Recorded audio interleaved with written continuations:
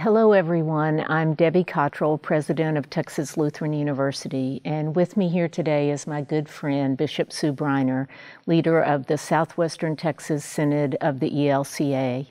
In light of recent events, I've asked Bishop Briner to join me today in speaking with you about what is currently going on around us.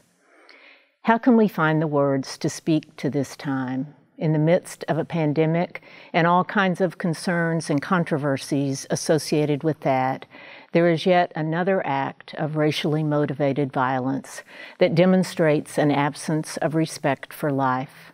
Understandably, this event has led to deeply soul-crushing anger and frustration in response. We must acknowledge that the long struggle for racial equality present throughout our country's history remains to this day an unmet goal and an unfinished process. As harsh as this reality may be to face, we know by the teachings of Jesus Christ that redemption is there for those willing to face evil and offer love in return. The promise of forgiveness is sealed by the cross and eternally part of our faith as Christians. We believe that all are welcome at the table Christ set for us, and that our greatest expression of faith is love for our neighbor. I invite you to consider what this means for you today.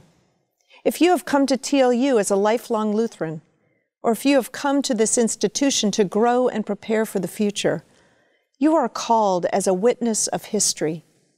You have the choice to be a source of compassion for those who are in pain and a voice to claim justice for those who have waited far too long. I pray that you can find strength and pride in your affiliation with the Evangelical Lutheran Church in America through Texas Lutheran University. Though our history has not been free from incrimination in this country's fight for racial justice, today we are a denomination that is committed to dismantling racist structures in our church and calling out the sin of white supremacy.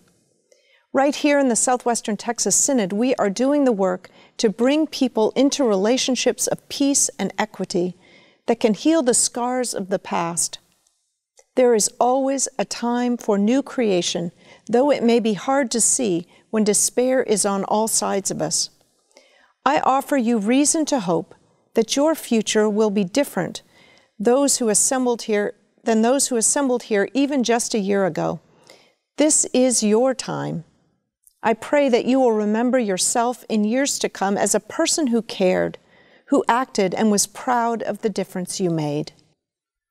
We also cannot be silent at a time like this. We must not prioritize a hope for tranquility over the imperative need to take a stand.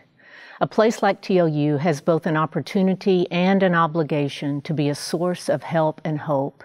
As an educational institution, we have the ability to teach and to learn, to provide examples of strong voices and active solutions, and to remind our students and our faculty and our staff that as an institution, we stand for preparing individuals to go out and make the world a better place.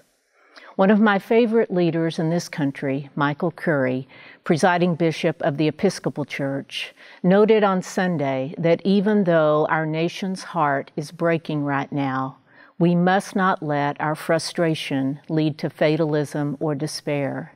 He reminded us that we are not condemned to live this way forever, but that we can instead forge a new and different path ahead.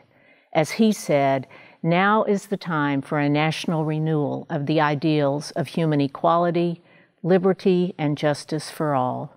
Now is the time to commit to cherishing and respecting all lives and to honoring the dignity and infinite worth of every child of God.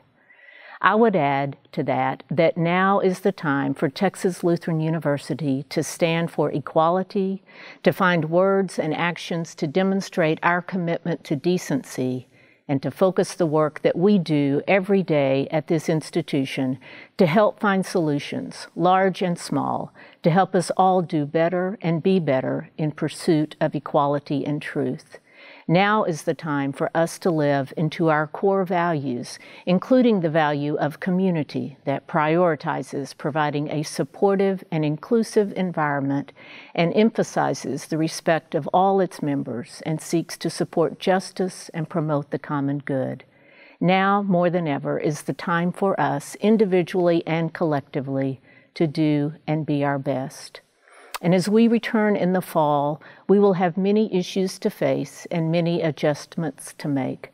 But clearly, a critical part of what happens on this campus in the fall must be furthering the important work of diversity, equity, inclusion, making sure we continue to learn, grow, and communicate around those central tenets of TLU.